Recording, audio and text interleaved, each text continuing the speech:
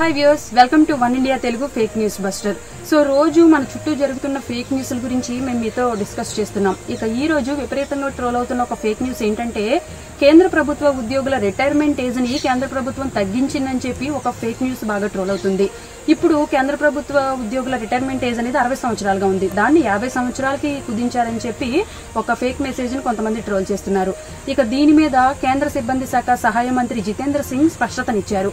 అసలు కేంద్ర ప్రభుత్వం అటువంటిదేమీ చేయలేదని, రిటైర్మెంట్ ఏజ్ ని తగ్గించే ప్లాన్స్ గానీ అసలు ఏ డిస్కషన్స్ గానీ జరగలేదని, అటువంటివి జరగవు కాబట్టి ఎవరు పానిక్ అవ్వద్దని చెప్పి ఒక స్టేట్మెంట్ ఇచ్చారు. ఇదే కాదు, ఇంతకు ముందు కూడా పెన్షన్స్ విషయంలో 80 years అబోవ్ ఉన్న వాళ్ళకి పెన్షన్స్ ఇవ్వట్లేదని చెప్పి, అలాగే బిలో ఉన్న వాళ్ళకు కూడా 20 to 30% కటింగ్స్ చేసి పెన్షన్స్ ఇస్తున్నారు కేంద్ర ప్రభుత్వం వాళ్ళని చెప్పి కొన్ని ఫేక్ న్యూస్లు ట్రోల్ అయ్యాయి. వాటి మీద అప్పుడే క్లారిటీ ఇచ్చారు జితేంద్ర సింగ్.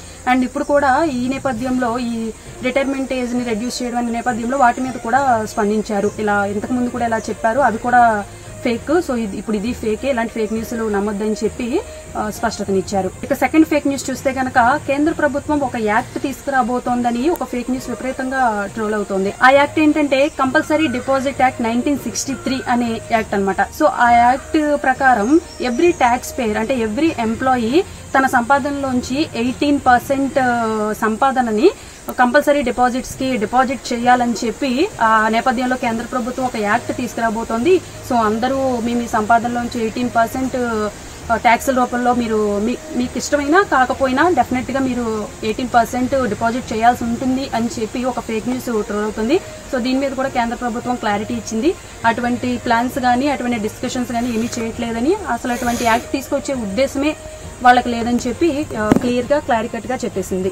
ఇక థర్డ్ ఫేక్ న్యూస్ చూస్తే కనుక May 3 వరకు లాక్డౌన్ ఉన్న విషయం మనకి తెలిసిందే. అయితే అది తర్వాత ఎక్స్టెండ్ అవుతుందా ఏంటనేది తర్వాత సంగతి. అయితే ఈ మీన్ వైల్ ఈ లోపు May 3 లోపు లాక్డౌన్ స్టార్ట్ చేసినప్పటి నుంచి కూడా ఈ ట్రైన్ సర్వీసెస్, ఫ్లైట్ సర్వీసెస్ అన్ని క్యాన్సిల్ అయిన విషయం మనకు తెలుసు. కానీ కొంతమంది ఆల్రెడీ ఇంతకు ముందు అలాగే ట్రోల్ చేశారు. మళ్ళీ ఇప్పుడు కూడా ట్రైన్ సర్వీసెస్ ని స్టార్ట్ చేస్తుంది కేంద్ర ప్రభుత్వం అని చెప్పి ఒక ఫేక్ న్యూస్ ని ట్రోల్ చేస్తున్నారు. సో దీని మీద కూడా అటు రైల్వే శాఖ ఇటు కేంద్ర ప్రభుత్వం రెండు క్లారిటీ ఇచ్చాయి.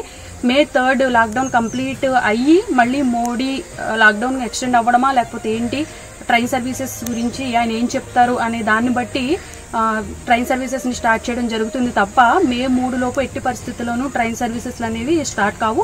కాబట్టి ఎవరు టికెట్స్ బుక్ చేసుకోవాలని ట్రై చేయడం కానీ ప్రయాణాలు చేద్దామని హోప్స్ పెట్టుకోవడం కానీ చేయొద్దని చెప్పి కేంద్ర ప్రభుత్వం క్లారిటీ ఇచ్చింది. సో ఇలా రోజు ఎన్నో ఫేక్ న్యూస్లు ట్రోల్ అవుతున్నాయి. కొంతమంది వాటిని నమ్మి మోసపోతున్నారు. సో మీరు ఏదైనా ఒక న్యూస్ చూసినప్పుడు అది నిజమా కాదని చెప్పి క్రాస్ చెక్ చేసుకోండి. అంతేగాని షేర్ చేయడం అలాంటివి చేసి ప్రాబ్లమ్స్ ఫేస్ చేయొద్దు.